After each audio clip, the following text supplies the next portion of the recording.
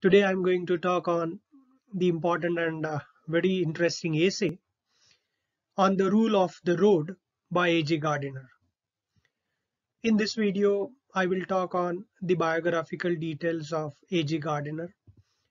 We'll also talk about his style of writing and how this essay has addressed a couple of important questions like what does liberty mean? Are there limits to an individual freedom or not? What is meant by individual liberty and social liberty? What is more important, either individual or social liberty, and how in certain cases we need to sacrifice our individual liberty for the social harmony.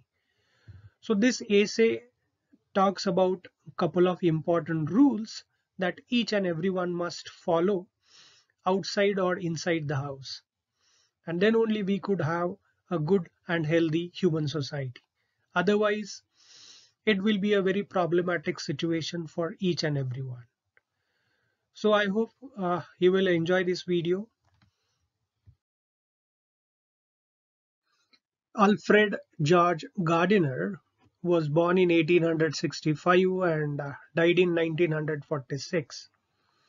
Was a very highly regarded 20th century journalist and a very popular essayist who was born in England. A.G. Gardiner was associated with local newspaper from a very early age. Then he was the youngest editor of the Daily News. It was very popular national newspaper. Then he became a regular contributor to another well-known publication called The Star, and in which he wrote under the pseudonym Alpha of the Plough. A.G. Gardiner, he was known for his style of writing, and for his style of writing, Charles Lamb, who was the most famous essayist of the Romantic period, was the role model. A.J. Gardiner could write about any topic, no matter how trivial subject is, but he wrote with deep understanding, wit, intimacy, and also informality. A.J. Gardiner deliberately wrote in a style that was very accessible to the modern readers or to the modern generation. And you know that his style is very lucid and he has a very keen observation in a dignified manner. He put a great deal of care and thought into the presentation, language, and also style of writing of his essays, which had make him very unique and different kind of essayist. The present essay on the rule of the road is not an exception to these characteristics. It is also a very wonderful essay, talks about very important issues and raises very important questions. This essay on the rule of the road addresses the important question of liberty, and it also talks about individual freedom and the social liberty and also the social responsibilities. And through humorous style, H. Gardiner has illustrated this issue of liberty and used different kinds of interesting examples from our daily routine life. In our everyday life, we always find the conflict between individual liberty and social liberty. And in such kind of situations, in such cases, it is necessary to accommodate, take care of others also, and also we must have a very rational approach. In this kind of situation, one's freedom may not be another's problem. However, either you are big or small, but big shall not bully smaller. If you have power, if you have abilities, or that if you have capacities, It does not mean that you should not think about others, and so we need to follow the social etiquettes in a very peaceful society or in a civilized society. So if we want to maintain the social harmony, social unity, we need to follow certain etiquettes. We need to accommodate ourselves with the society. We need to sacrifice our personal pleasure or individual liberty. Otherwise, if everyone starts enjoying their liberty, there will be a very chaotic situation, and it will question the existence of even all human beings, and it will not be a very healthy, good society for everyone. And this essay has rightly addressed this important issue. Irrespective of culture, irrespective of geographical boundaries, um, it is universal in its appeal, and it is equally important in every corners of the world.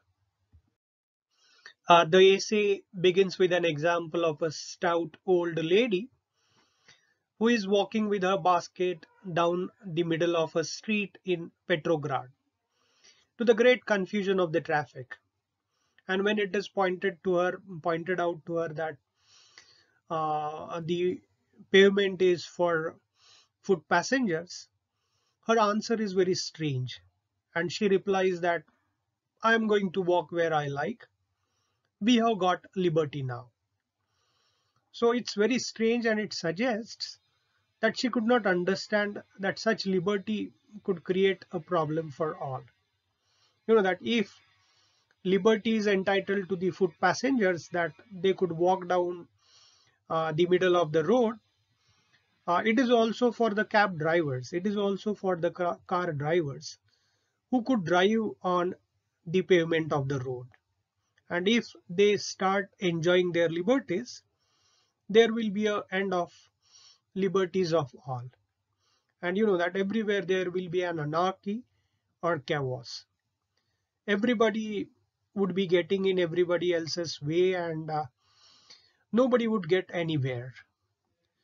So here, this lady must not forget that both are equally important. So the individual liberty is important, and also the social liberty is equally important. Your individual liberty shall not create the social anarchy.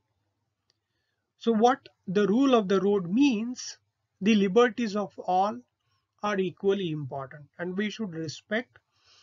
We should not, that be selfish. We shall not only think about our liberties, but we should also consider others and have equal respect and follow certain rules, follow certain etiquettes, and then only we could have a very good and happy society. According to A.G. Gardiner, liberty is not a personal affair, but a social contract. So liberty is an accommodation of interests, the interests of an individual and the interests of the society. So here in this essay, Gardiner talks about the foundation of social conduct. He talks about two liberties that need to be preserved: the individual liberty and the social liberty. Here, one shall not, always think about any one of them. While following your personal liberty or individual liberty, you shall take care that it shall not create any kind of social anarchy. Or while following the social liberty, you need not to always sacrifice your personal freedom. There are different instances, there are certain cases in which you need not to worry about others, you need not to think about social liberty. You shall only follow your personal freedom. Your personal choices, personal decisions are more important. For example, what shall I wear or what shall I eat? Whom shall I meet? Whether I shall go to bed early or not? Whom shall I marry? These are your personal affairs. These are your personal decisions.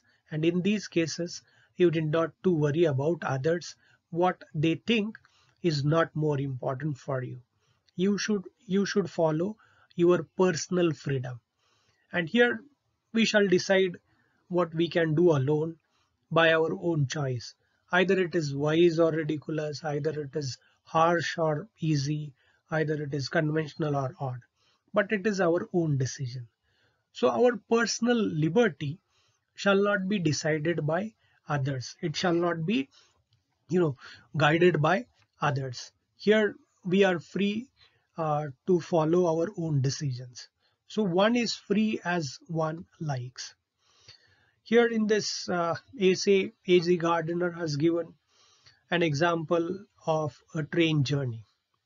In the railway carriage that the author uses to illustrate people's lack of social sense, that during your journey, whom you should talk or what you should read, it is your decision.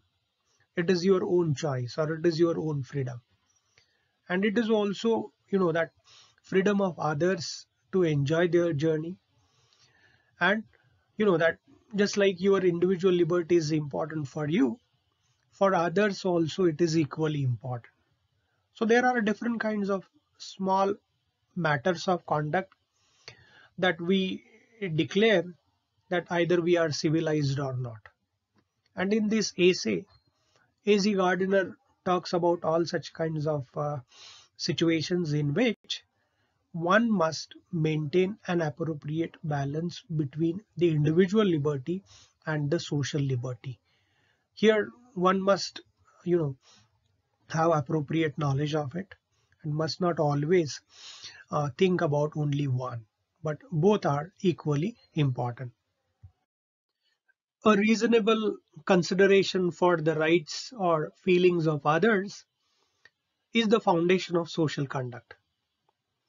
That here an example of women is given to us. And according to their habits, it is argued that who is more civilized, either man or woman. But that this is not a very important issue. These kinds of differences are found in their upbringing. Here, either the rights of small people or the rights of quiet people are as important as the rights of powerful people or talkative people to preserve as the rights of small nationalities. Here, A.G. Gardiner has connected the conduct of individuals in the social sphere to the conduct of nations on the world stage.